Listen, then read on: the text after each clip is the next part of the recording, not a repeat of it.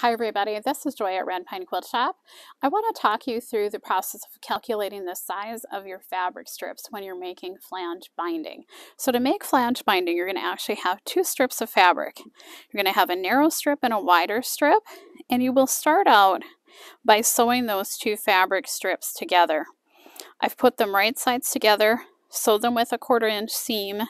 When you press, you want to press towards the narrower side, and then you'll fold it in half and press it just like you would any normal double fold binding.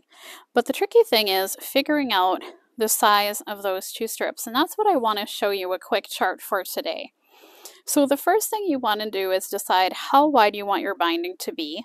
You have to add a 1/2 inch to that because you're going to sew those two strips together and you'll lose a 1/4 inch in each seam allowance, so a 1/2 inch total. That will give you your total before sewing. To calculate the size of your strip, you'll take that total before sewing, divide it by 2, add the flange size, and that will equal your large strip size. You'll do the same thing, the total before sewing divided by 2, subtract the flange size to equal your small strip width.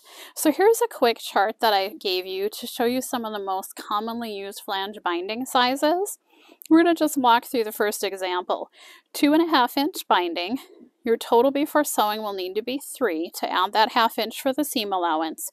If I want to have a 1/4 inch flange size, I'll take the 3 divided by 2, that is 1.5 inches, add a 1/4 inch to it, and I have a 1 3/4 inch that I need to cut my large strip width at.